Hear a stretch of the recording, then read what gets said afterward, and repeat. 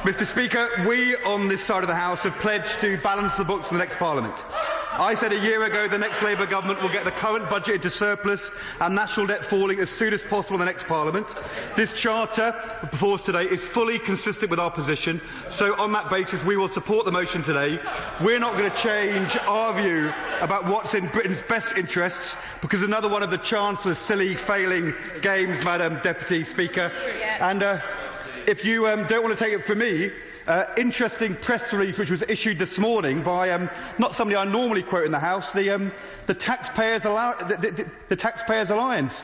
This is what the Chief Executive of the TaxPayers Alliance said just an hour ago about this debate. He said, "This is a meaningless political gimmick of the most transparent kind and one that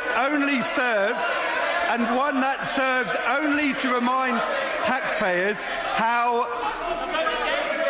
I think honourable gentlemen should listen to this. I'm going to read the quote first. "It's a meaningless political gimmick of the most transparent kind and one that serves only to remind taxpayers how dramatically this Chancellor has missed his own original targets."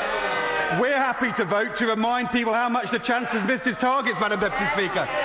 I've got a very simple question to him. If he thinks it's a gimmick, why is he getting the Labour Party to support it?